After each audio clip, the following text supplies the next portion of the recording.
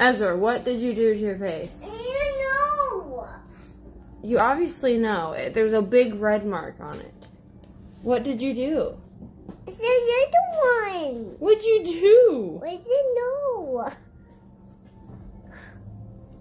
Ezra, I know you know because I can tell by how you're acting. No.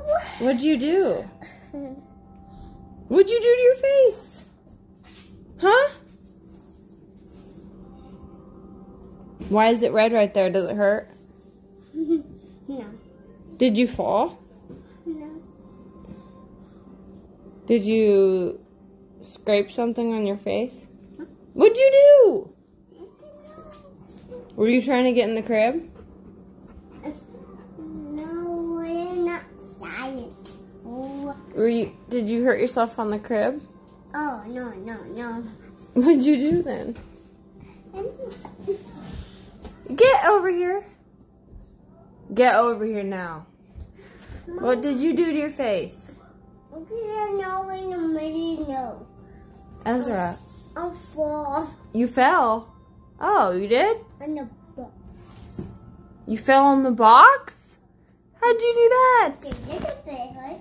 It hurt a little bit? Yeah. Why didn't you just tell me that to begin with?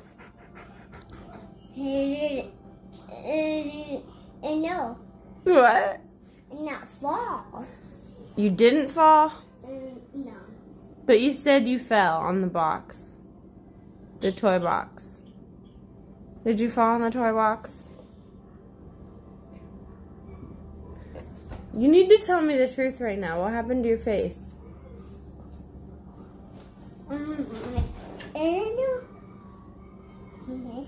Do you want to go to bed? I'll put you to bed if you don't tell me what happened to your face. I'm not going to bed. So you're gonna tell me what happened to your face? Oh.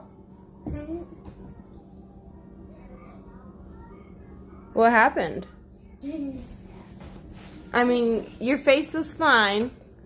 It was like that, and then you come out of the room and it's all red and you're acting all guilty. What happened? What'd you do?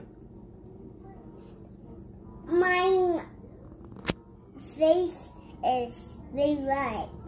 I know, I see that. It's kind of going away now, but it was really red and a big scratch mark on it. Oh, really? So, oh really? Oh, really, Mom? Are you gonna tell me what you did? What'd you do? Did you fall on the toy box? Huh? No. Then what'd you do? I don't know.